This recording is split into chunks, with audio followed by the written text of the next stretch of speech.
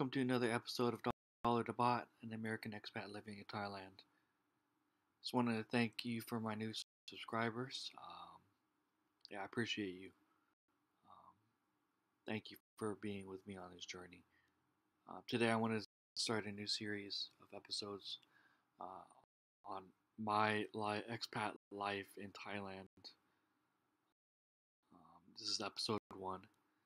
Um, so, some adventures, some challenges, and some surprises that I've faced while being here.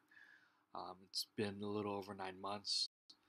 Um, I have a lot of adventures already in different ways, from going on an island to Koh Samet for vacation, um, just being able to be here in a different country while living my life in America for most of my life. Um, New adventures every day, from learning the language, from being around people, from experiencing, a lot of newness, especially the weather, getting used to the weather, and now getting used to the rain. So it's very interesting in that sense as well. Um, it just feels comfortable now. It feels just normal, like I'm just at home.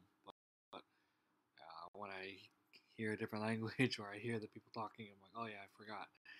Sometimes I just forget because I'm just so comfortable here now and so used to the atmosphere. Um, a lot of adventures, just traveling, going into the city, finding my way around,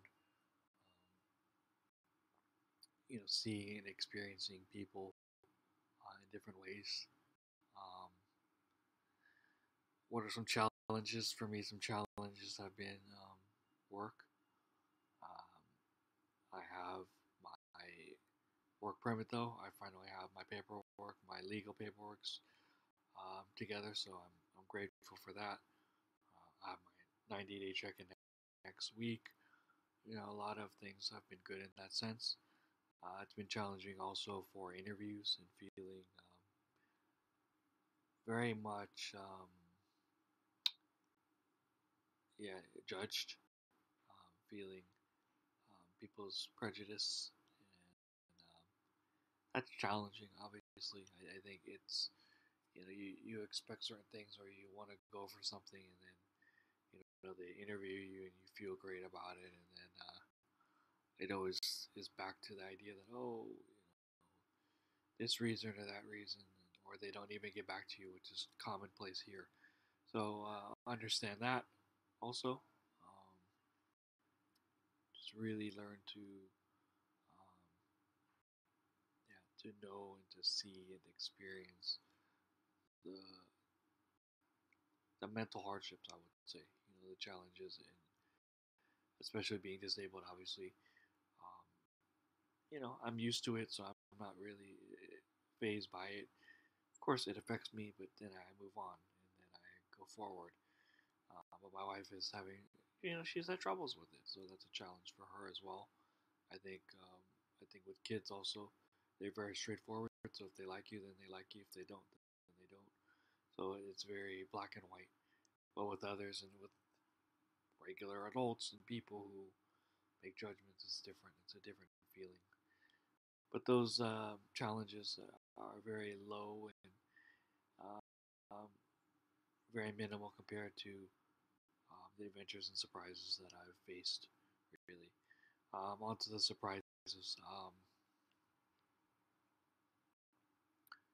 Surprised by, on the other hand, it's surprised by kindness, and love and care, and just going across the street or getting on the Songtel or just getting around, just people's kindness or um, just being comfortable with certain people that I go to or certain places that I go to, or just in my community walking down the street and saying hello and whying people, just normal every day.